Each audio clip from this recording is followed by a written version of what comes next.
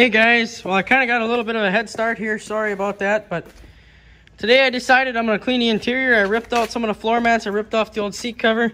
I gotta say, this seat's in pretty shitty shape, but I gotta say, this thing back in the day was one cool looking seat. I know it's gotta be factory, but with those stripes in the middle, it was a pretty cool looking seat.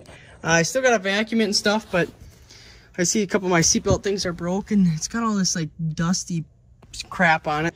Vacuum the floor and vacuum the seat and then wipe everything down. Then after that, I'm gonna take the cluster apart. All the lights do work, but I want to put the LED ones in it and show you guys how to do that. I also got to put a bulb in the dome light for the bottom. As you can see, the top one works, but the bottom one, that's about the only light that was burnt out in this thing so far. Behind the seat, someone put an ice scraper and some aftermarket speakers in it, which is kind of neat, but they're old. They are old, they're wooden and nailed together, and so that's kind of cool. But other than that, I'm gonna vacuum the floor, clean up the seat, and replace that bulb for now. Okay guys, kind of jumping ahead here. I decided to pull the seat out so I can put the new one in right away. I actually found this on the floor. It's one of those old picture things.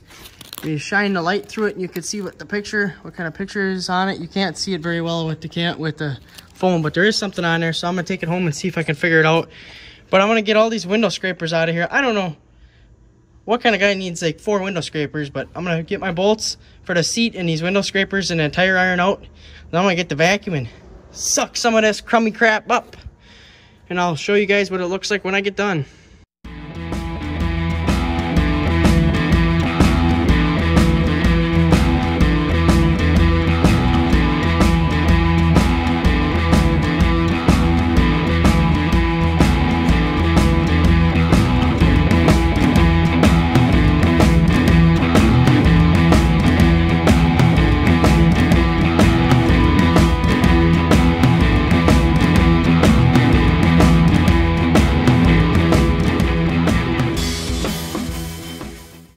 Goes to show what a little vacuuming can do. The carpet isn't perfect, but this truck doesn't need to be perfect. It's just how I want it to be.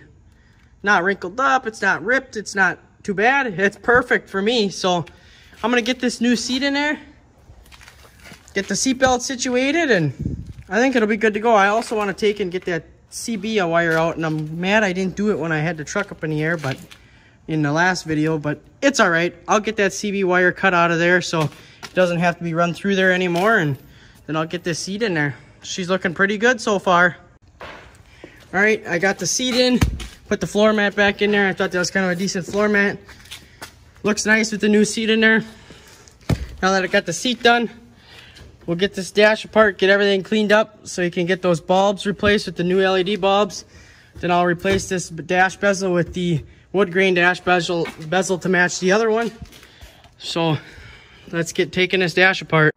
All right, so now we're gonna get this dash bezel out and put that one in to match the wood grain. So we'll get this guy out. I'll show you how to get it out. I'll show you how to take the radio knobs off. I'll show you how to take the headlight switch out, and we'll get them two switched.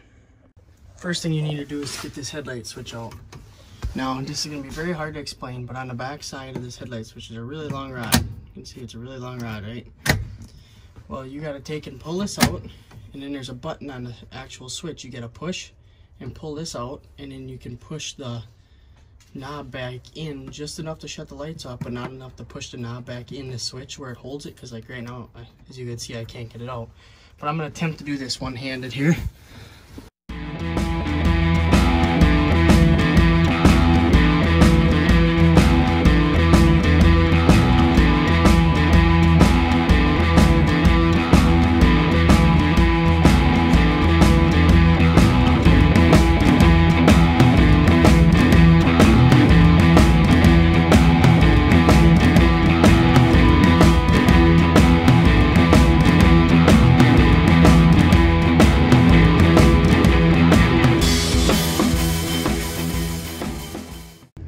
Alright, so I kind of just got it done and jumped right in.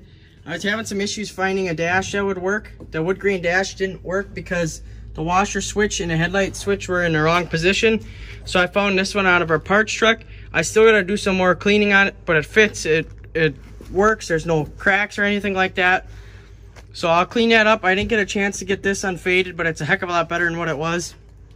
I didn't do the LED bulbs because they didn't come in yet, but I'll make a totally separate video on that. But as far as that goes, that's a wrap on the interior. But I think it turned out really well. I really like the new seat. I'm gonna try and figure out something for the seatbelt buckle, but as far as that goes, the dash turned out really good after I scrubbed it with a scrubby pad and some sparkle. I wish this bezel could have matched the wood grain, but maybe someday I'll find the correct wood grain dash. Who knows? Unfortunately, the ring that goes around the column here broke, but it was so brittle, you breathe on it wrong and it'll break. So I think that's going to be a wrap for the interior. I think that'll also be a wrap for part 4. So catch you guys in the next one. Please subscribe, please like. We're almost at 200 subscribers. I know that doesn't sound like much, but to someone just starting out, that's kind of cool actually. So thanks for watching. Hope you enjoyed.